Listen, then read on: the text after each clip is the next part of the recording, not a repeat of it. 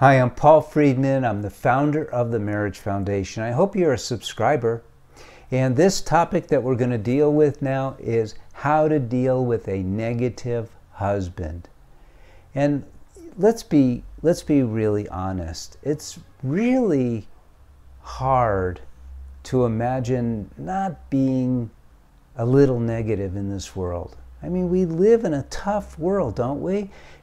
Can't we appreciate how some people are more sensitive and they become a little jaded and they don't like what's going on around them and they become negative? Now, should they control that? Yes, but you're not going to be the one to do that. However, and here's the magic of marriage. He got married, your husband married you because he found his soulmate. You're his soulmate. So let me ask you a question, and I'm not putting this all on you. I'm not blaming you for his negativity. Some people tend to be more negative than others. But I'm going to turn this around in a little bit of a different way. He married you so he could love you. He also married you so he would feel your love. He also married you so he would be happier every single day of his life. Even if he has a tendency to be negative, he wanted to be happier, and so did you. So you have a power in this relationship between you and your husband, your soulmates. You didn't marry him to be a taker. Those aren't the vows that we give when we get married. You got married to love him with all of your heart, mind, and soul. Now, if everything that you did contributed to his happiness, to his joy, to his contentment in that relationship, it's going to reduce his negativity, isn't it? So the first place to go is to ask yourself, am I behaving the way I thought I would behave when I first married him or when I wanted to marry him? And you can't blame him. Don't do that. You have free will. You can't blame him for your taking back that which you offered him. That isn't fair. So you offered him your body, mind, and soul. That's what you offered him. Are you giving it to him?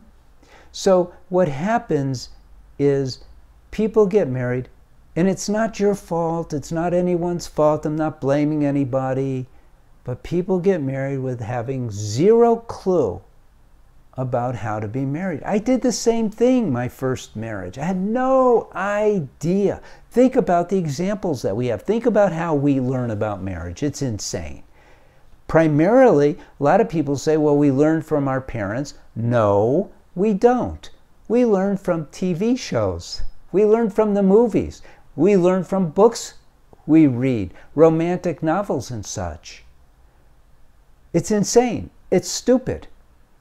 There is no and again, I'm not blaming anybody, but there's no true education for marriage. So when I used to be a divorce mediator, this is over 20 years ago, and I had a couple ask me to help them save their marriage instead of end it.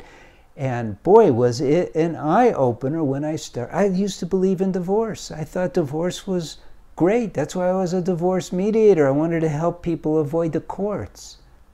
But then I started digging deep and I realized, wow, this marriage thing is pretty cool. It's its own venue. It's so unique. There's nothing like marriage in the world because the world is out to get you.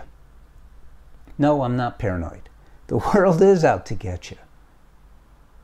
But when you're in this, I call it the sacred space of marriage. When you're in your sacred space of marriage, it's just the two of you.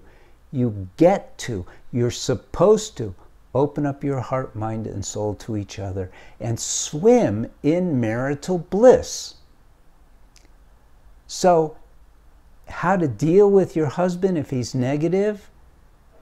Ignore the negativity and instead go into your heart. Be your heart. Manifest that love. Cultivate that love. Cultivate kindness, sweetness. Stop all of your complaining. Stop all of your criticism. Stop anything that might make him feel negative, because you have this opportunity to just really build on love and happiness and all kinds of things. And you're the closest to him of anybody in the world. So how you behave with him is going to affect him. Do you smile at him all the time? Are you encouraging? Do you let him know how handsome he is, what a great lover he is? Do you touch him and go, I'm totally in love with you? Do you do all of those things? Or do you say, once again, you left the fridge open. Once again, you forgot to flush the toilet. Once again, you forgot to change the toilet paper. Right? Stop all of those things and focus on being an amazing lover. Now, I'm not saying you're the cause of his negativity. Don't take it that way. If you are, start this video again, because that's not what I'm saying. I'm saying become the cause of his joy. That's what I'm saying. And subscribe to this channel and leave a comment if you have a particular topic you'd like me to speak about. And like this video.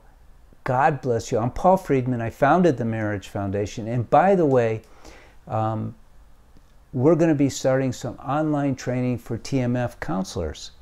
So you may be interested in that. If you are, it's not on the website yet, but let us know and we'll let you know when that's available. We're going to pre-sell it. I have started creating the course, but it won't be ready for a number of months, but we're pre-selling it. So if you're interested, let us know. Okay, God bless you. Take care. See you again. Thank you.